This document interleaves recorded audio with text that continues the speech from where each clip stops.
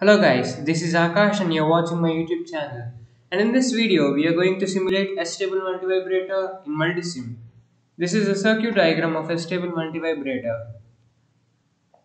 We'll go to the Multisim application and perform the simulation.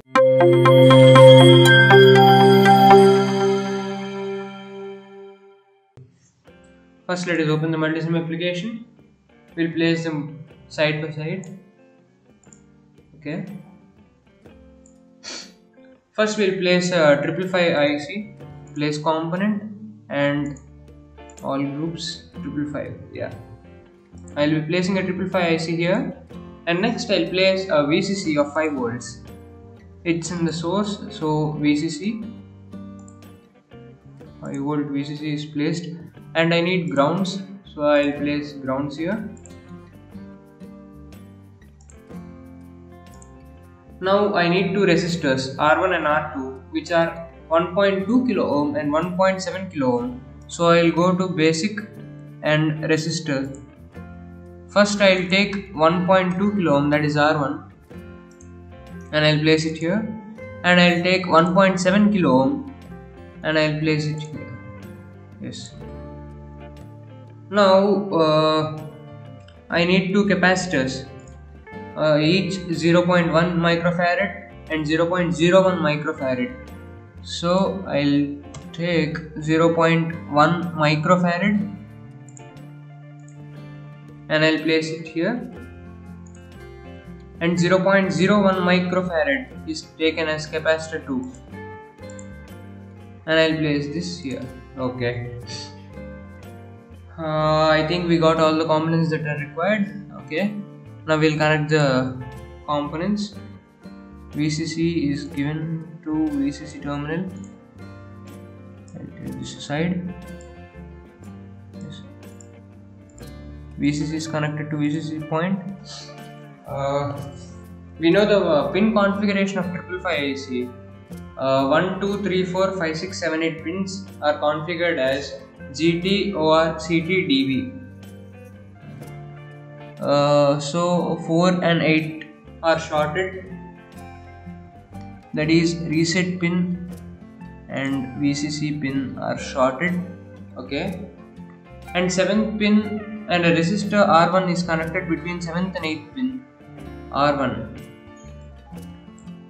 7th pin, we know what is 7th pin. 7th pin is GT, OR, CT, DV. D is discharge pin. 7th pin is discharge pin. So I'll connect resistor between the discharge pin and VCC. Okay. Now we need to short 2nd and 6th terminals of the IC. Second terminal is trigger and 6th terminal is threshold. Okay, I have shorted this, and the resistor is connected between 7th pin and 2nd pin. So Control R, I'll rotate this. Okay, I'll place this here. The output, yeah.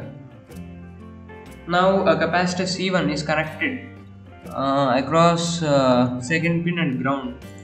So I'll rotate this. Capacitor C1 is connected between 2nd and ground. Okay. Now we need to connect a capacitor C2 between the first and 5th pins. Yeah, we know the 5th pin is C, that is control pin. I'll connect this here. I'll place it here, and ground terminal. Yes, ground is given here. Fine. Now we'll get the output from here, 3rd pin.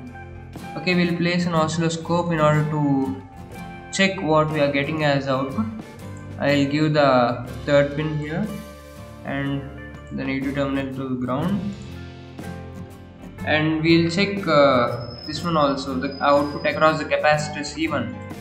So I'll be connecting another terminal, another channel of oscilloscope to across capacitor 1.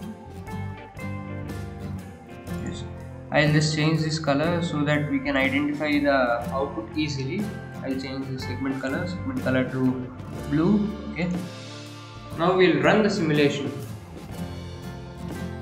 Run. Yeah, and we'll stop the simulation and we'll check the output. Yes, we got the output.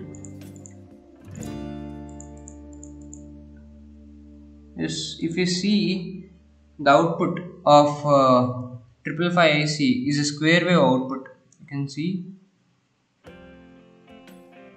and the capacitor output, it's varying from 1/3 VCC to 2/3 VCC, that is, yeah,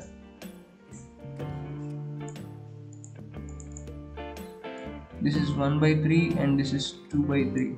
This second, this yellow pin represents, this yellow cursor represents 1/3 VCC, and this represents 2/3 VCC.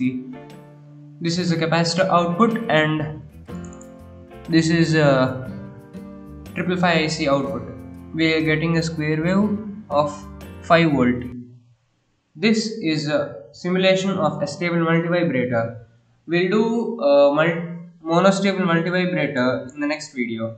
Thank you.